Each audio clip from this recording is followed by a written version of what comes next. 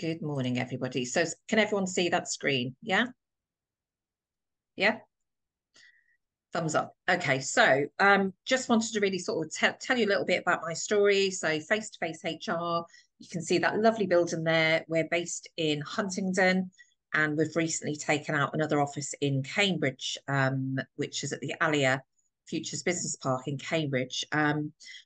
Just want to sort of give you a few shots of my family, get to know me a bit more. So the one there in the bottom corner is my children.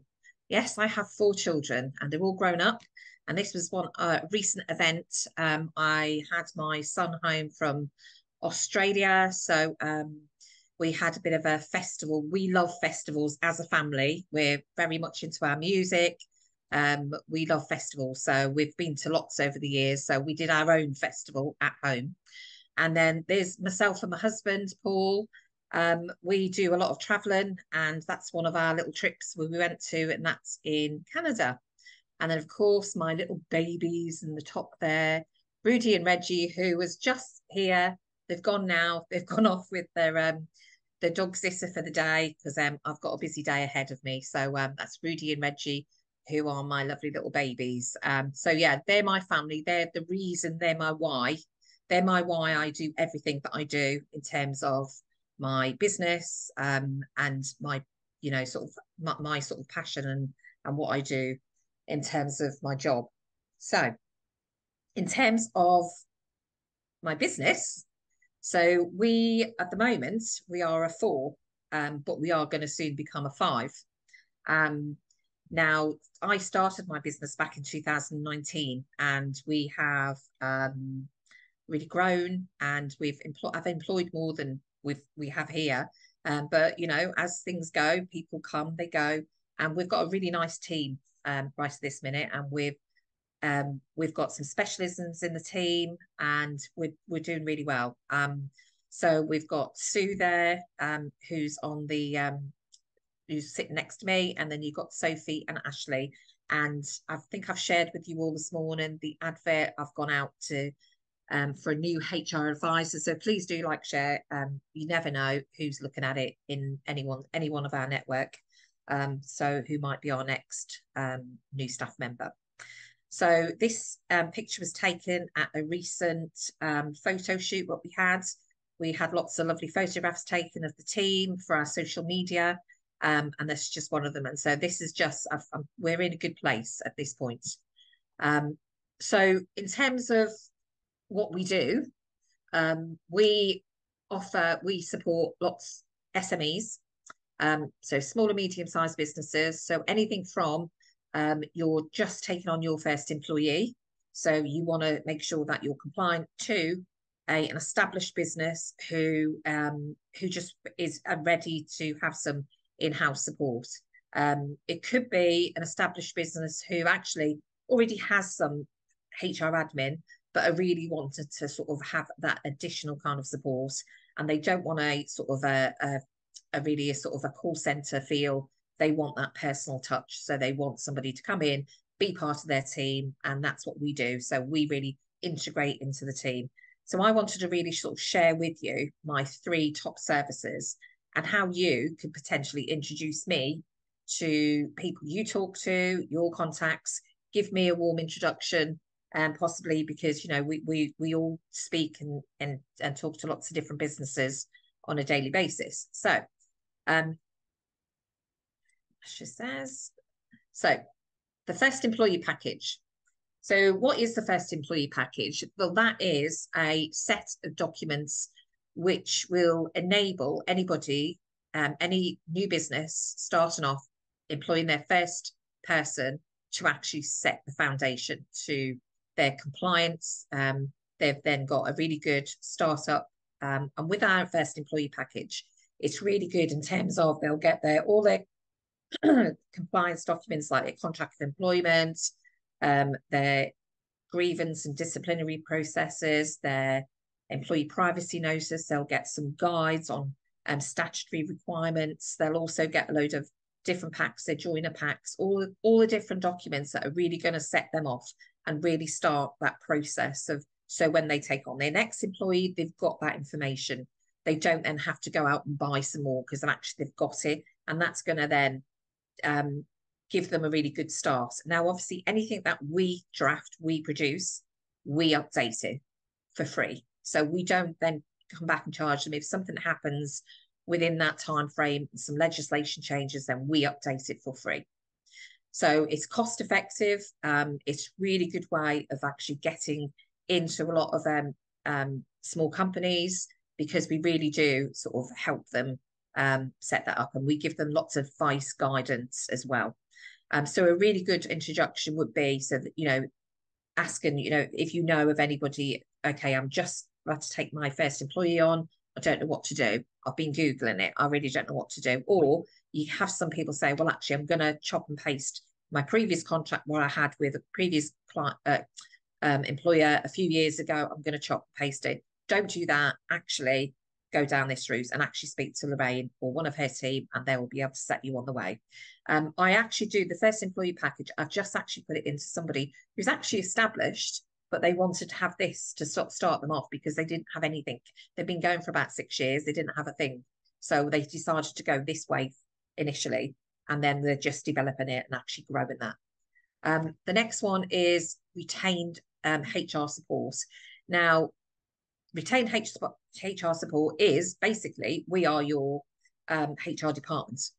So think of us as we are your HR department. Now, and a lot of our clients who have us as HR retained support, they give us a internal email like HR at, and they'll give us that. So then we are very much part and parcel of what they do. So there's no external face-to-face HR kind of thing. So the majority do that because they want us to really be part of it, and they generally give us access to their SharePoint, and so we could really truly become part and parcel of their team. So who's it for? It's for small employers, anything from sort of, you know, small employers up to the 70 staff. Really for those clients who are wanting to sort of grow to the next step, and they really want to make sure that they've got that assurance, they've got that they've got somebody who they can talk to, whether it's just a soundboard, whether they've got a query, whether they've got an issue, or actually explain what this next bit of legislation is going to do for me. How's it going to impact my business? That's what we do. We advise them all the way along the way. So HR retained support is, again, another affordable way. And sometimes it's less than a sort of a monthly shop. It really is. It's based on the amount of employees. So it's on a head count. It's not based on hours. We don't give a set amount of hours. It's you can contact us 360 days of the year, I'd say. I do take Christmas off, so there you go.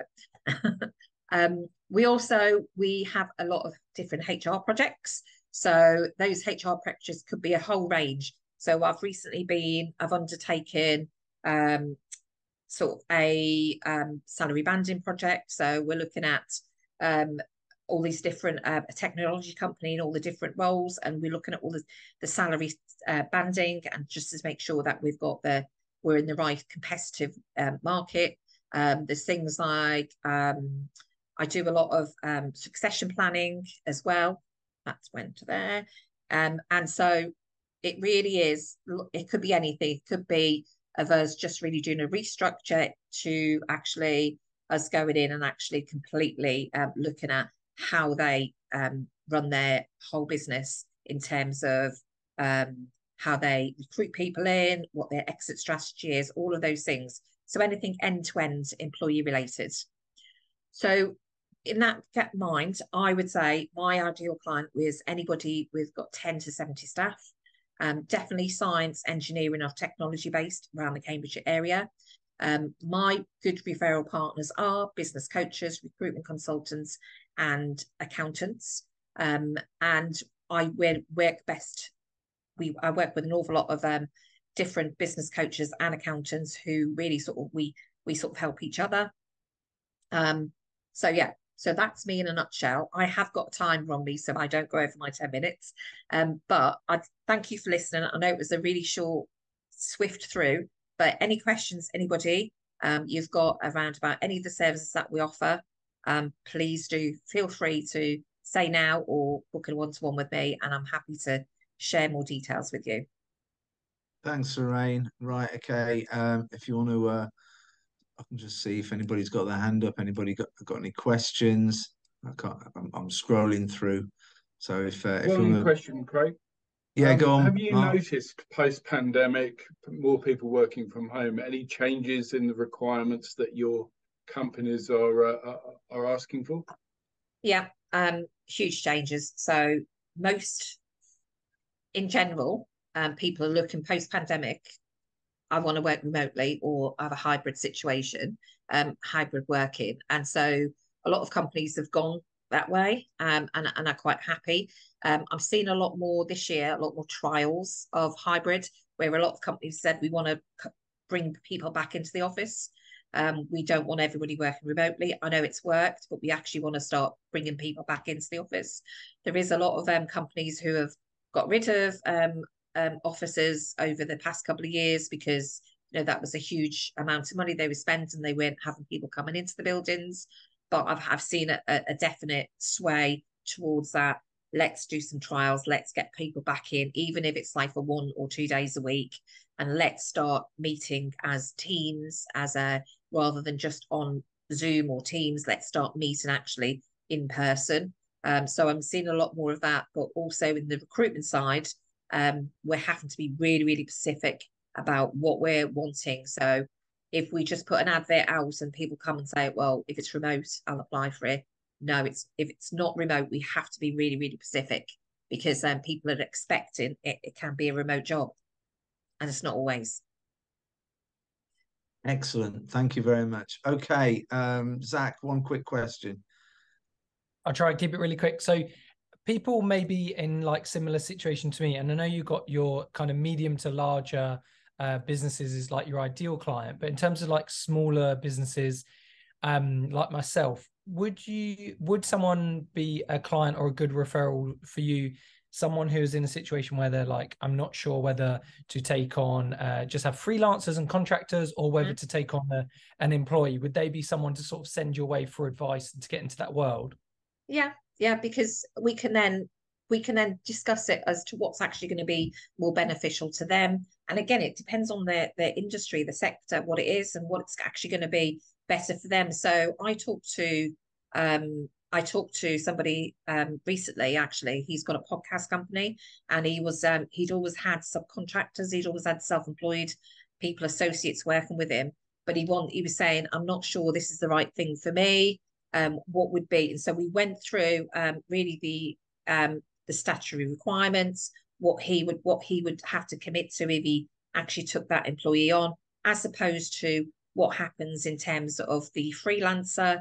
And also that he felt he had a little bit more control in the schedule throughout the year if he had an employee. But again, it doesn't always work for everybody. So it's looking at those different scenarios and actually advise them which is the best route. And of course, we also draft subcontractor and freelance agreements as well. So we can advise and make sure that they've got their terms and conditions in place, so actually they are covered and they're protected.